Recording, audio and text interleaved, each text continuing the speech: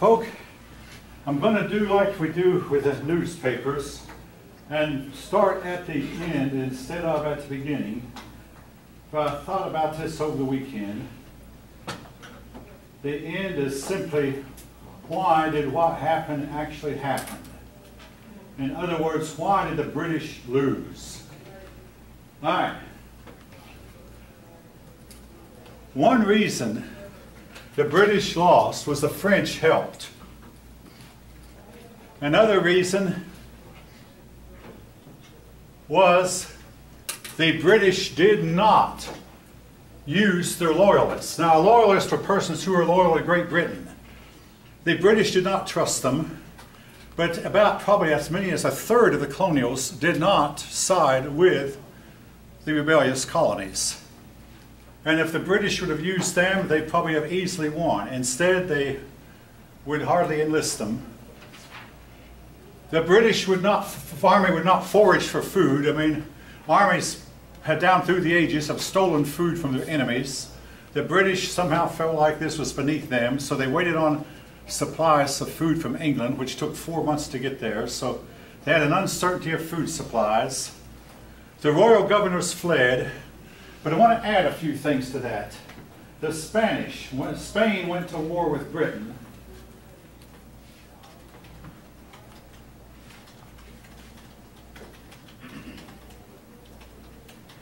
there's a saying, the enemy of my enemy is my friend.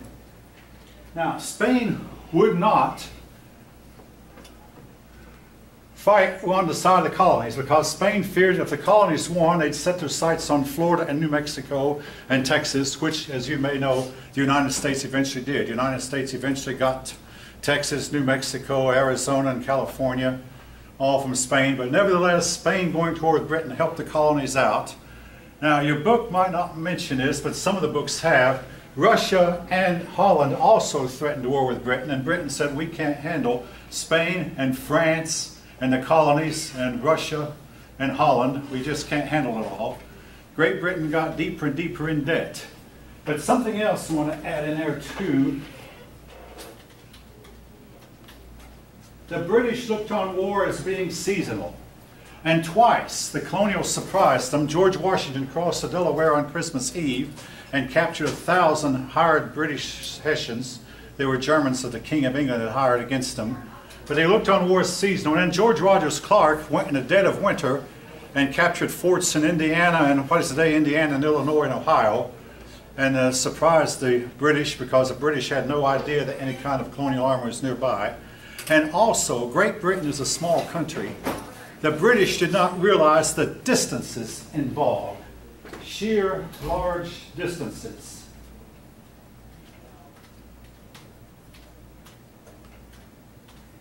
All these things help. Now, there's something else too. When the royal governors fled, civil power returned to colonies. Well, the British had a problem. If they kept their army all together, the colonies could operate wherever the British army was not located. But when the British decided to scatter their armies out, the colonials defeated them piecemeal, which we're going to talk about before the period is over. General Clinton and General Cornwallis split up, and Cornwallis went south, and Clinton stayed in New York. And the colonials defeated Cornwallis, and Clinton did not have enough men left to fight with. So wherever the British were not, the colonials could be, and all this contributed greatly to the British losing the war. Otherwise, the war should have been an easy war for Great Britain. Abigail Adams, wife of John Adams, who was our second president, wanted to know if the revolution would give more rights for women. Her husband did not agree with that. John Adams, I mean, we have the letters that John Adams wrote to his wife. John Adams spent most of his time down in Philadelphia, or when the British took Philadelphia, he had to flee farther south while his wife lived up in Massachusetts. But they wrote letters back and forth, and John Adams said, I've noticed that Indians, blacks, and even children are acting more independent of authority. Reminds me of something Socrates said. Socrates said, even the animals don't obey their masters anymore, and he blamed it on democracy. But And he said that eventually what happens, so he saw that quote Socrates now, when people get tired of having too much liberty, they'll eventually demand some strong man come in and take over. Well, what do I mean by people getting tired of too much liberty? When punk kids will tear up your flower garden and knock over your mailboxes and break out your windshield and things like that, and people commit crimes to get away with them, people begin to demand that someone come in and take over who's strong and who brings some kind of law and order. So far this has not happened in our country yet, but many a democracy has failed when a strong man has taken over. All right, now to the war itself. After the battles of Lexington and Concord, the Congress had to do two things that are contradictory. Number one is raise an army to fight, and number two, try to reconcile. Well, as hopes for reconciliation failed, the colonists, or the delegates, had to consider declaring that they were now independent of Great Britain. Well, they set up the Second Continental Congress. It had no legal authority to act. It had not been sanctioned by Great Britain. But the colonies were fast being ruled by committees that were being set up. Royal governors took off running, set sail for England. Royal governors were governors whom the king had appointed. Ben Franklin, he had been close friends with George III. I mean, there's a saying that opposite ends attract.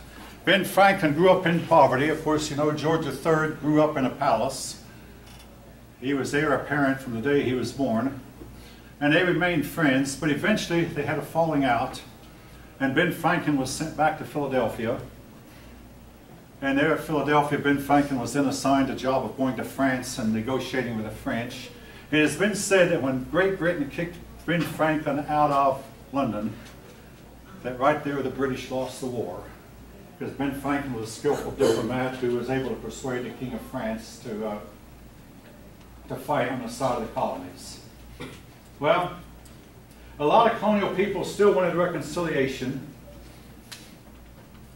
And some colonial people said that if we have to fear France and Spain and the Indians, we still need Great Britain's protection.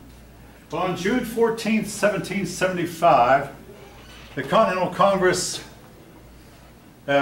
decided to raise an army. They chose George Washington to lead that army. And a message was sent to Great Britain that, hey, this is no local uprising, but all 13 colonies are united now, and they're fighting against you.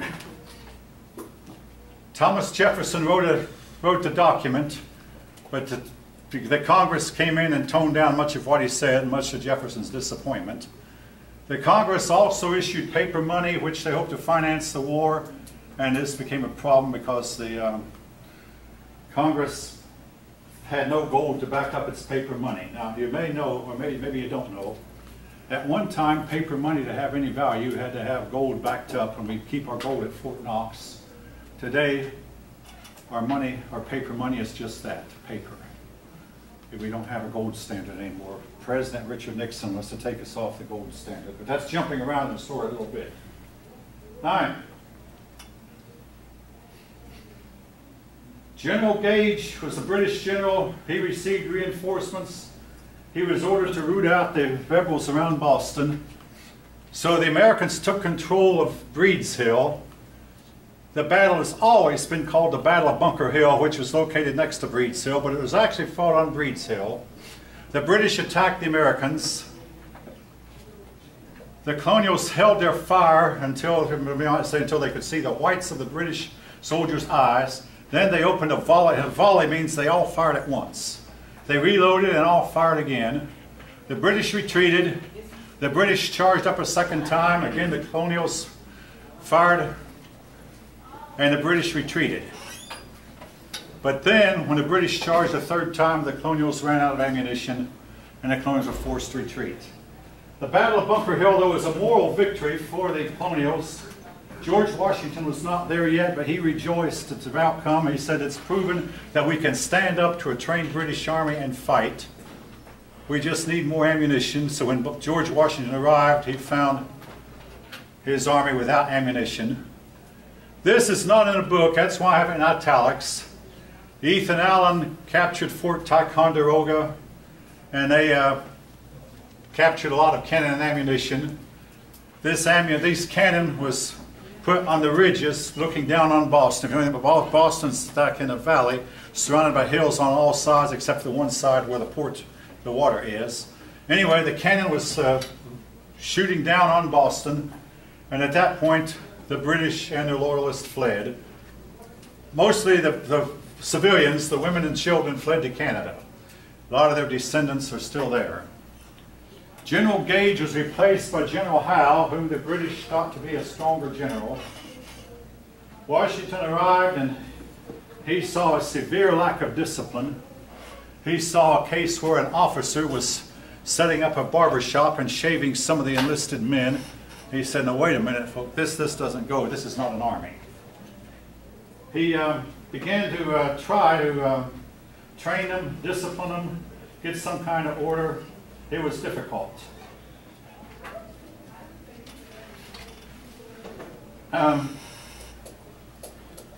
Thomas Paine wrote a pamphlet called Common Sense. Among other things, he said that just because a man was born the son of a king, does that make him qualified? What if he's not smart enough to be king? In reference to George III. That the only time a leader should therefore be appointed based on his known abilities and not appointed because he's the son of a king. Well,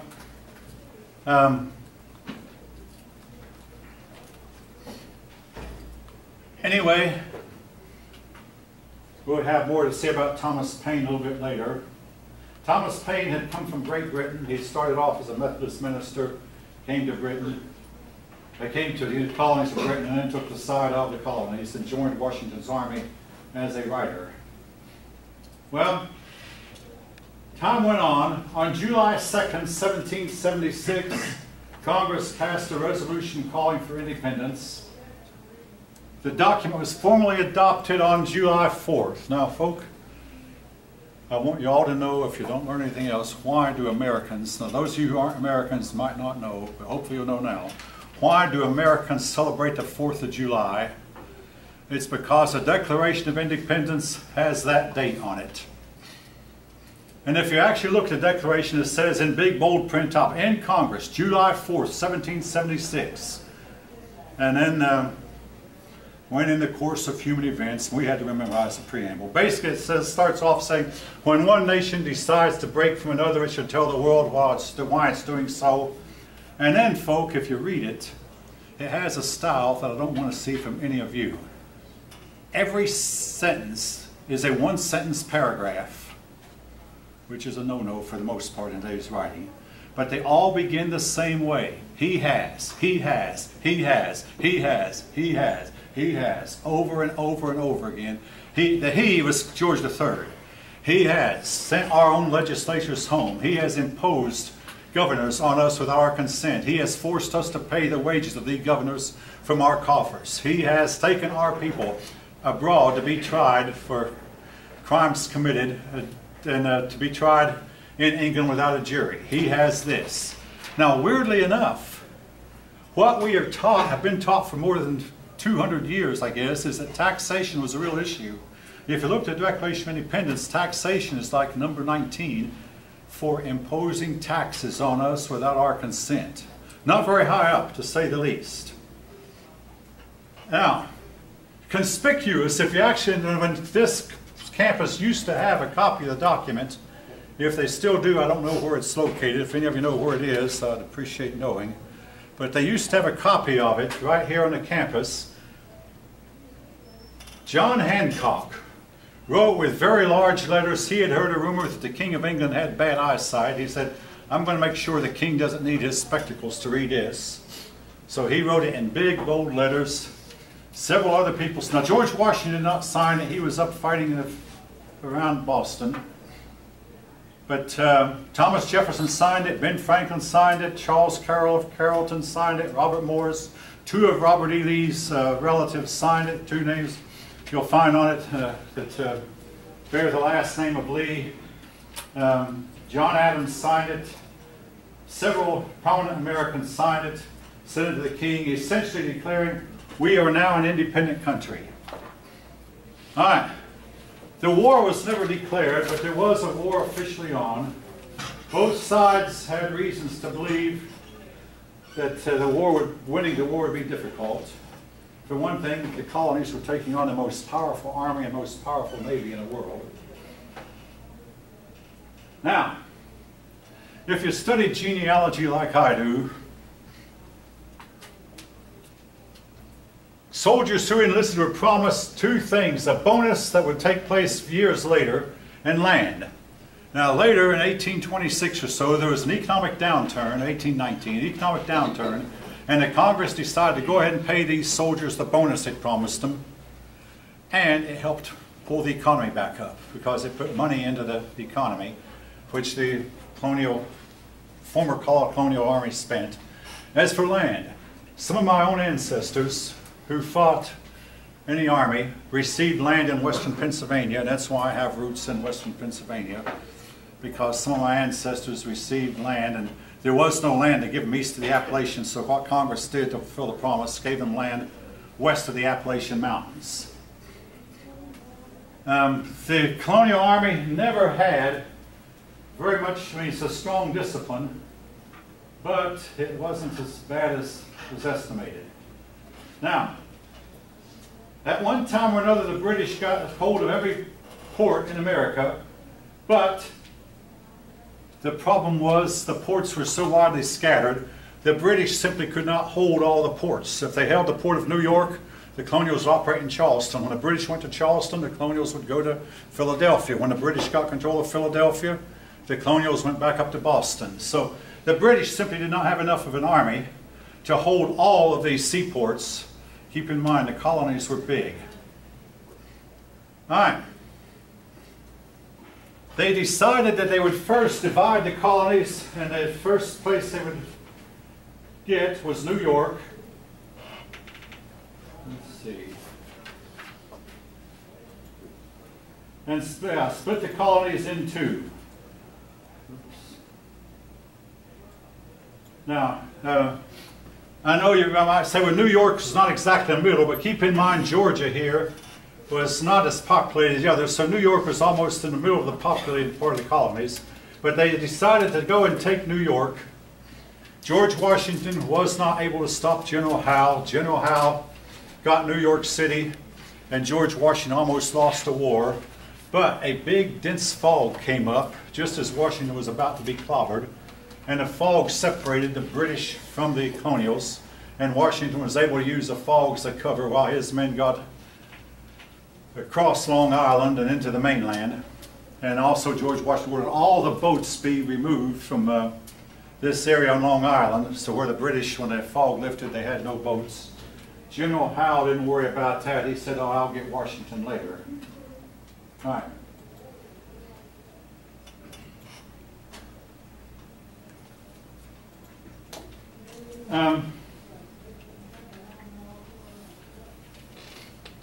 The Continental Army did go up to Montreal. Now, folk, we never got Canada. The nearest thing we got was Montreal, but then in time to take Quebec, we failed.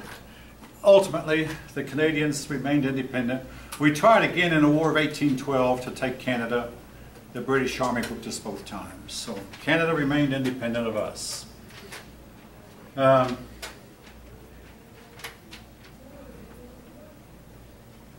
Yeah, I've already mentioned this. Several battles were fought, and during these battles, Howe chased Washington all the way to Philadelphia. Well, Howe then decided it was winter time. He rested his troops instead of going after the defeated Washington. Thinking Washington would rest, Howe celebrated Christmas. Washington instead crossed the Delaware River and captured more than 1,000 German mercenaries, or Hessians. And when the colonials found out that the king was hiring troops to fight against them, the king's popularity dropped way down. Washington continued to surprise the British before he finally settled down for the winter himself. Keep in mind, in those days, it's believed winters were colder than they are now. This was still during the Well, the little ice age had ended, and things were starting to warm up, but they weren't as warm as they were going to get. So winters in those days were cold.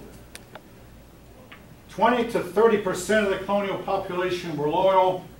Another 20 to 40% were neutral. So George Washington had to depend on approximately a third of the colonials, because again, up to 40% would not take sides, and up to 30% were still loyal to Great Britain. The wealthy people tended to be loyalists, and this really hurt the cause of the colonies. A lot of Indian tribes sided with the colonists at first, but by the end of the war, most of them were for the British. Somehow we lost the loyalty of the Indians. We go into speculation who was a traitor. Sometimes a kid would have a father who was loyal to the king and a mother who was loyal to the colonies, or vice versa. A lot of families lost property. Now, I worked at Lockheed with a woman whose ancestor was living in Charleston. He said to the colonies, "You're just not ready to get independent yet. You don't have enough economy." They took everything he had away from him, and he lost all of his property and never gained it back. A lot of loyalists were tarred and feathered, and a lot of them were sent to Canada. A lot of them fled to Canada. And a lot of them fled to England.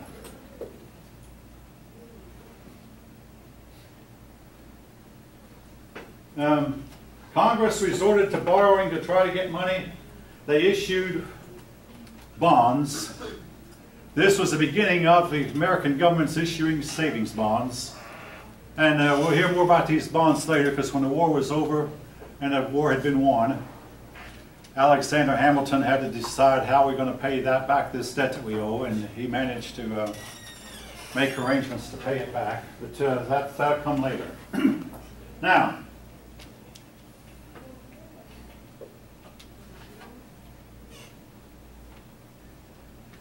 the British got together at the end of 1776, and they decided, well, now that we've got New York, let's get Albany along the Hudson River, and then we'll control the entire Hudson, and we'll have divided the colonies in two, and we won't let any colonial ships go from, or any colonial people go from one part of the colonies to another. So they aimed at Albany. St. Leger was to come down from Canada, Burgoyne was to come from the west, and Howe was to come from New York. Yeah, you'd think Albany's going to get it. Now, how many of you know how many British troops actually arrived in Albany? Does anybody know? I'll tell you, not one. You'd think, oh, we're going to see it. The big mistake was made by Howe. Anyway, St. Leger came down here. He found his men getting sick from mosquitoes, being shot at from colonial snipers. The snipers would shoot and then disappear, shoot and disappear. And finally, he gave up and he turned back. General Howe, now he made the biggest mistake of all. General Howe decided, I'm not going to go to Albany, I'll go to Philadelphia. Philadelphia is more important. So again, keep in mind, they had no radios, no telephones. Howe went to Philadelphia. So that was the biggest part of the British Army, did not even go to Albany. As for Burgoyne, now this is very important. Burgoyne kept getting sniped at and sniped at. Then finally he met an army at Saratoga. Initially he won, but then the fighting resumed several days later, and this time, for the first time, a British army was whipped to its knees and forced to surrender. They wrote a book some 100 years ago entitled 10 Most Decisive Battles in World History. The Battle of Saratoga goes down as one of them. Thanks to the Battle of Saratoga, Ben Franklin was able to persuade the King of France that, hey, the colonies can fight, they can whip the British, and the King of France decided to assist the colonies, King Louis XVI. But again, now, the battle occurred in 1777. The French help did not arrive until 1781, 4 years later, but it did arrive. Anyway, Albany, not one British soldier got there. As for Washington, he kept fighting.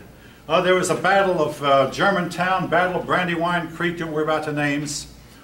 My great-great-great-great-grandfather took part in both of those battles, the Battle of Germantown. Washington lost them all, by the way. Washington kept losing and losing, and finally he was forced out of Philadelphia. He went to a place in Pennsylvania the winter called Valley Forge, where he spent a very, very terrible winter.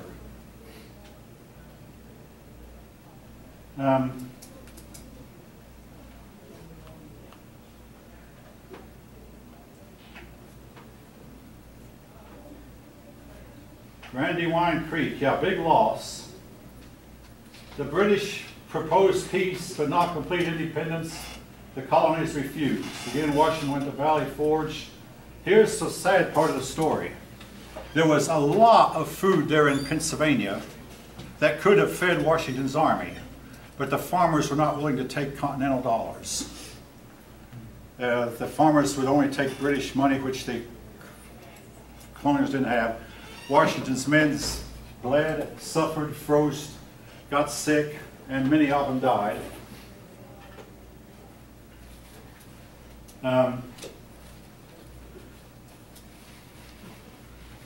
American officers could oftentimes not tell the difference between friendly and unfriendly Indians, and much too often the Americans killed friendly Indians, influencing them to switch side with the British. Now, on a personal note, when I was a kid, I used to read stories about the Revolutionary War and how the Indians would oftentimes fight with the British, and the colonials found themselves fighting the British and the Indians.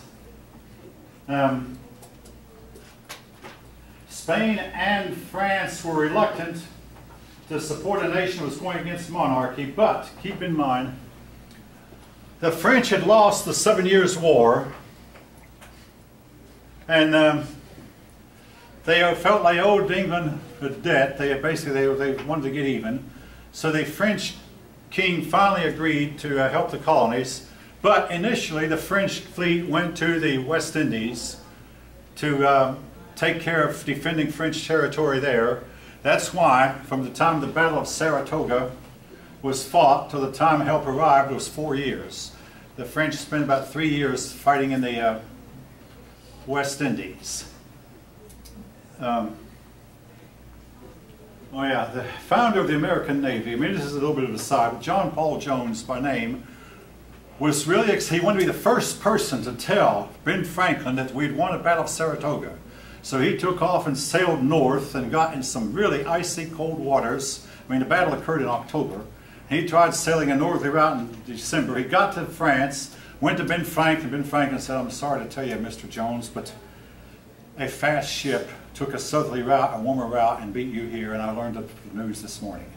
Jones was really somewhat let down. But, hey, I mean, I thought I'd be the first one to give Ben Franklin news. No, Ben Franklin already heard the news hours ago. All right, so much for that. A lot of British people began to favor ending the war. George III would not end it, so the war went on. Now,